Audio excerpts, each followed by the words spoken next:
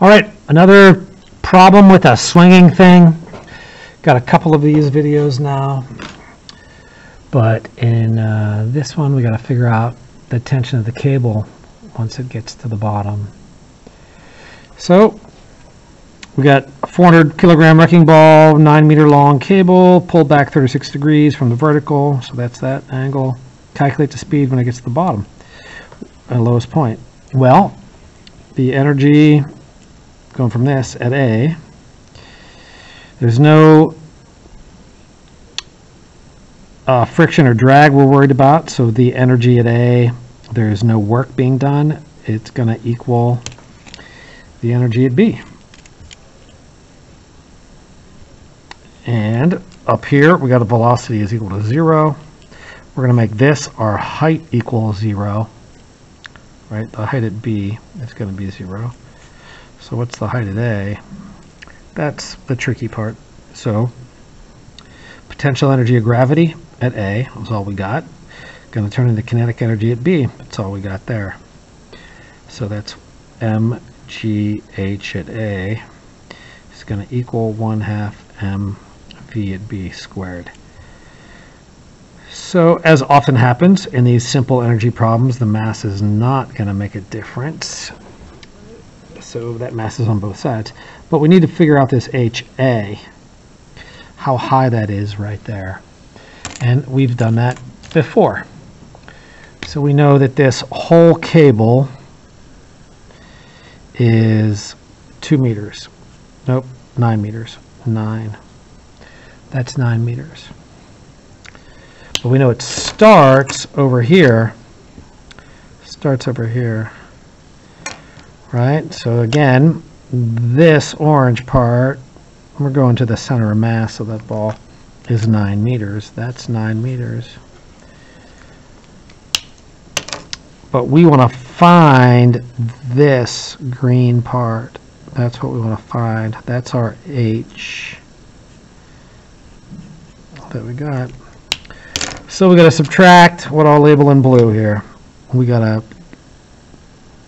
figure out that blue part.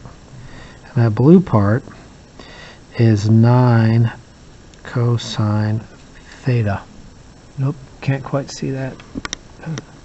9 cosine theta. Because the orange, that's the hypotenuse, that's 9. It's adjacent to the angle, so it's 9 cosine theta. So that green part is going to be that H at A is going to equal the 9, the L, the 9 minus the blue part, which is 9 cosine theta. 9 cosine theta. And that's taking 0 to be the bottom, right? So there we go. So that height. So over here we've got G, which is going to be 9.8. 9.8 times 9 minus 9 cosine 36. That's going to equal 1/2 VB squared. Multiply through by the 2. Right? Put 2 over here. And take the square root of all that. And we've got our answer. That's how we figure that out.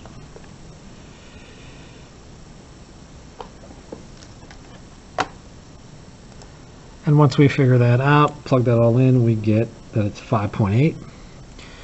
We got 3 sig figs, 5.80. 5.80 meters per second is the velocity at B. Now, calculate the maximum tension.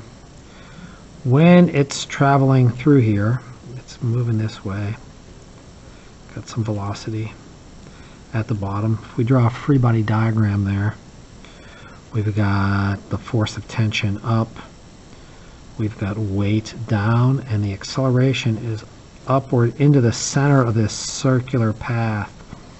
So we have a centripetal acceleration there. So that tension minus that weight is going to equal ma centripetal.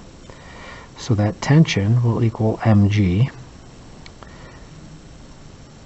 plus, right, add the mg to the other side, m v squared over r. And again, because when it swings through the bottom, it has to be accelerated into the center to make that circular path. That's where it'll be maximum because the tension is exactly opposite the weight there. It's got to hold up that weight. At other points, the tension and the weight are not offset, and the ball's not going as fast, so don't need as much tension there. Plug those numbers in.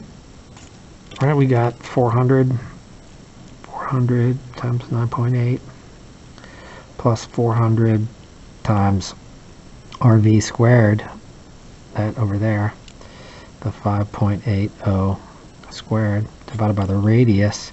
The radius is 9 meters, divided by 9 meters.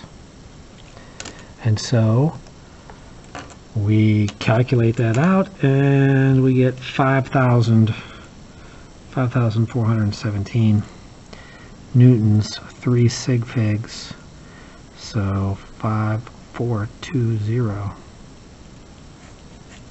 is our force. That's how you do that.